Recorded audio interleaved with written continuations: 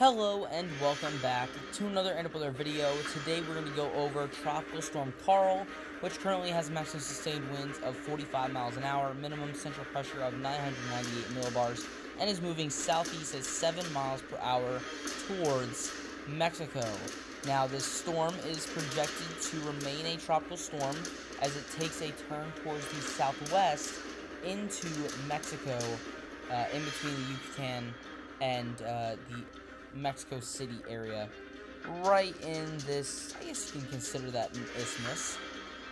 So let's look at our key messages for this storm. Heavy rainfall associated with Karl could produce instances of flash flooding with mudslides in areas of higher terrain across portions of Veracruz, Tabasco, Chiapas, and Oaxaca states in Mexico. Tropical storm conditions are expected to begin within a portion of the warning area in southern Mexico by late Friday. And let's take a look at those probabilities of tropical storm force winds. The highest there on land is 30 to 40% at the moment.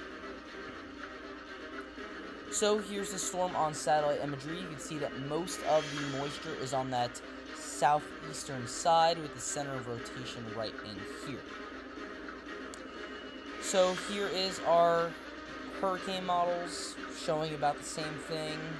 GEFS showing a little bit of a sharper turn and could be paralleling the coast for a little bit, and that could produce more heavier rainfall for a more prolonged period of time.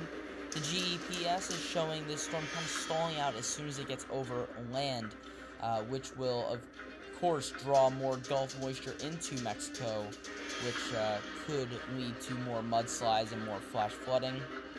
And we have the European model, which has the storm entering back into the Pacific. Now, the backstory of this storm is that this was a trough created by Julia, which eventually went into the Pacific. So we have an Atlantic storm going into a Pacific storm, creating a Atlantic storm that leads into a Pacific storm, possibly. That's just crazy. And our intensity guidance, just staying in tropical storm and going to decrease as soon as it gets on land. So here's the HWRF hurricane model, and you can see that Karl's pretty small, but it's going to be moving very slowly. So as the storm is making its approach towards landfall here, this is 8 p.m. on Friday Eastern Time, and by 11 p.m. it has made landfall, but those onshore rainfall amounts are going to be very high, especially if this storm does stall out for a few hours, producing some of those heavier rainfall amounts on the coastline there.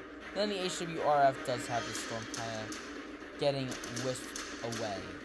So I'm actually going to switch here first to the HWRF-P variant, which does have our total accumulated precipitation, and over the mainland Mexico coast you could see that 6 to 10 inches of rainfall, which will be very significant in this storm's sense. Now, in terms of wind speeds at landfall itself, we will be seeing winds sustained here right around tropical depression, tropical storm force.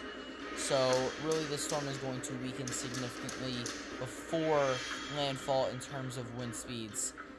You can see that right now it is in that weakening process, which is a good thing for the coastline of Mexico, just having to deal with one threat, which is that flash flooding and mudslide threats, that rainfall threat overall, instead of rain and wind, creating that double-edged sword. But that is all the information I have on this storm. Just a quick system in the Gulf. Really didn't produce much except for just churning up the Gulf of Mexico. It sat for a day and a half just in the middle of the Gulf of Mexico. So this storm is going to be heading towards Mexico here, going to make landfall at some point Friday night into Saturday morning Eastern Time. But that's all the information I have for today. Thank you guys for watching. I'll see you guys next time.